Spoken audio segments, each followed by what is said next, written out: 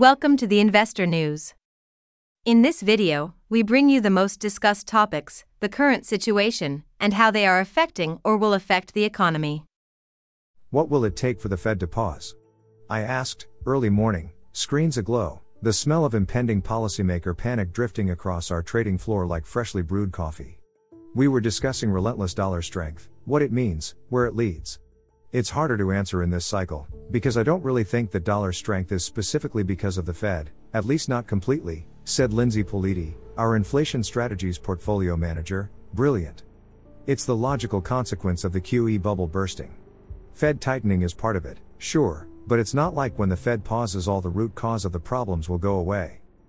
One thing I've learned about market collapses is that what gets you into them won't get you out of them. And the people who rode the wave on the way up will not be the ones stepping in to buy the bottom, continued Lindsay.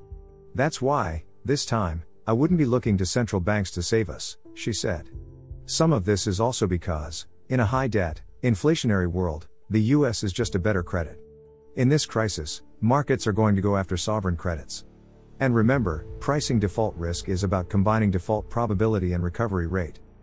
Sovereign nations represent the ultimate collateral-free asset, said Lindsay. They're not like corporations, where you can take the plane or factory in bankruptcy. You can't show up to a nation's treasury and seize assets. With sovereign nations, you can't easily calculate a recovery rate, so it's all about default probability. For countries whose debt is denominated in currency they can create, default is usually considered very remote. Because it's not about the ability to pay, they always have the money to pay, it's about willingness to pay. The only reason a country wouldn't print money to pay their debt is the social and political costs of depreciating the currency by printing money becomes greater than the cost of defaulting on the debt. The dollar is strong, and in a way it's a good reserve currency, because the US is economically the least currency-sensitive economy in the world. The US is the ultimate large, closed economy. According to World Bank data on openness, a measure of an economy's dependence on trade, the US is at the far extreme. The US produces large amounts of food and energy and has a diverse domestic services and manufacturing economy. Americans rarely notice even large currency fluctuations and it has minimal impact on inflation. The UK, by comparison, is substantially more open than the US and it's much more dependent on the rest of the world for necessities like food and energy. By contrast, the average Brit is very aware of sterling weakness and currency fluctuations impact inflation more directly. The point where the UK decides the cost of currency weakness to pay creditors is higher than the cost of default is much closer than it is in the US. There is a temptation for people to now wonder when the Fed will pivot and make these problems all go away, said Lindsay. But it's important to first understand why central bankers did QE in the first place. Central bankers can only directly control nominal interest rates, but it's real interest rates that impact the economy. When inflation is falling. Before we continue, help us clicking that YouTube like button and subscribe now to our channel. This shows the algorithm that you valued this information. And it helps us spread that message. Sharing is caring. And now, let's continue. If the central bank can't cut rates more quickly than inflation is falling, then real rates rise despite their rate cuts. Higher real rates are even more disinflationary, and it's possible that central banks lose control in a sort of deflationary spiral. Negative nominal interest rates are not normal. They are a sign of a deeply dysfunctional market. No long-term investor would ever buy them except under duress because they're guaranteed to lose money. But this fear of a deflationary spiral caused central banks to take yields negative despite the market issues they created. There were concerns about the size of the purchases and that they'd create too much inflation. Central banks rationalized that they knew how to fight inflation and would do so if the time came.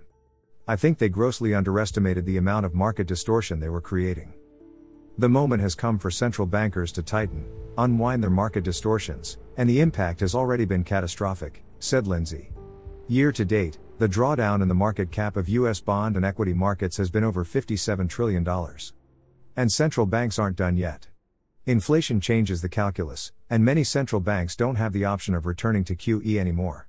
Remember, they don't control real rates.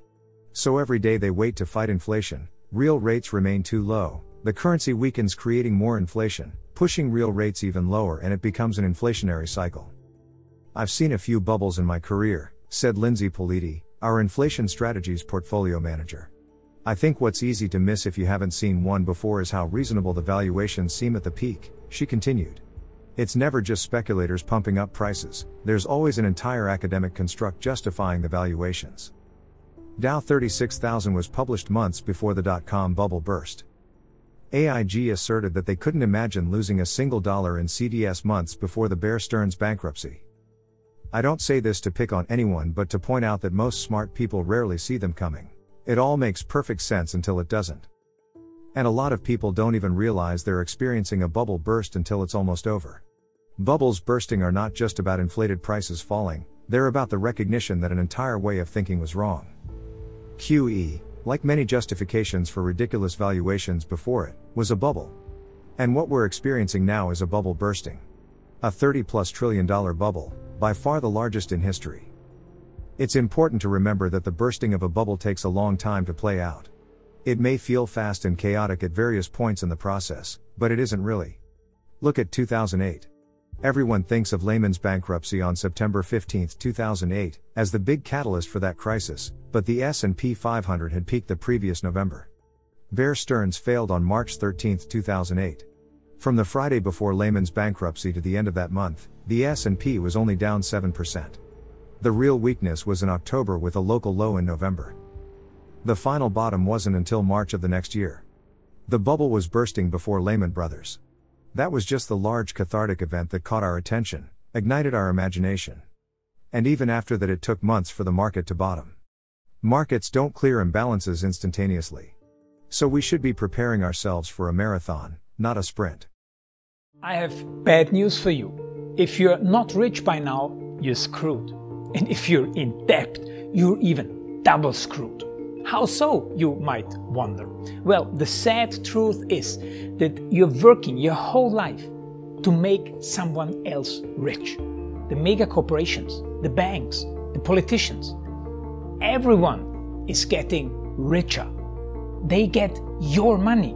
And what is even worse, they get your time, they get your life. You are not even in a rat race, you're in a financial prison. But what could a solution for you look like?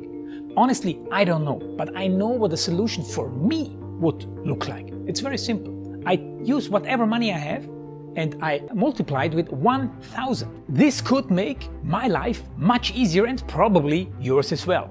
If you have $1,000 available and multiply this with 1,000, I believe that this could solve some financial issue for the one or the other.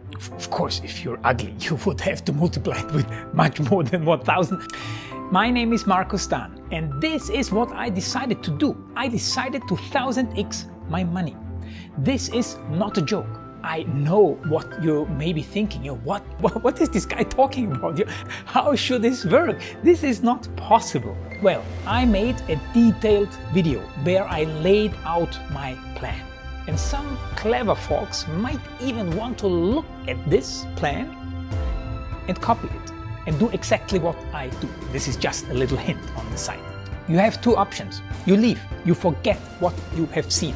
You do whatever you're doing and you hope that somehow you get some other results. Good luck with that.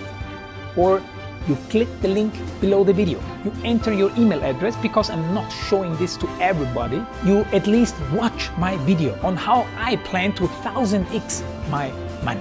The choice is yours. Make the right choice. Join me. See what a different future you could have. See at least how I intend, how I plan to do the 1000x. So click on the link below, enter your email address, and I see you on the other side. Your Markus Dahn.